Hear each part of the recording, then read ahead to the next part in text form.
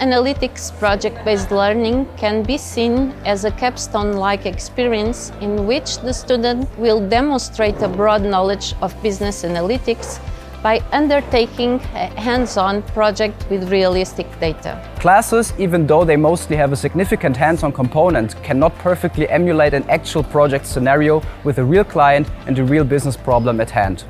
I joined PBL to connect the dots between things learned in class like project scoping, data curation, data analysis, modeling and testing, and to learn how to drive business value while working closely together with the client. My project goal is to build a system that uses machine learning to analyze candidate skills and then match them with job opportunities that fit their expertise. I believe that PBL provides an excellent opportunity to test one's ability and to kickstart a career in data science. We work together with the asset management department of a major European bank and build a model that automatically identifies and classifies displacement opportunities from news articles into distinct categories. Identifying these displacement opportunities will help the client to replace their competitors' funds with their own funds. My project is for a Portuguese hospital named HGO. The goal is to decrease the time between a referral and an appointment being made. The goal of my team's PBL project is to analyze tourism trends in Senegal based on a data set from a big social media and see what useful insights can be gained from it. The final idea is to create a pipeline of codes and processes that can be scaled up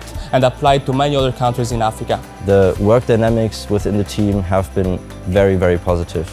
We all have different backgrounds and skills, but we work together well and complement each other's strengths. And the mentors and partners have also been very helpful in providing guidance and feedback throughout the project. Having mentors as a part of our team is a fantastic opportunity. They provide guidance and offer constructive feedback throughout the project's progression. I've also learned a lot about the process of developing a machine learning system, including data collection, cleaning, pre-processing, as well as model selection and evaluation.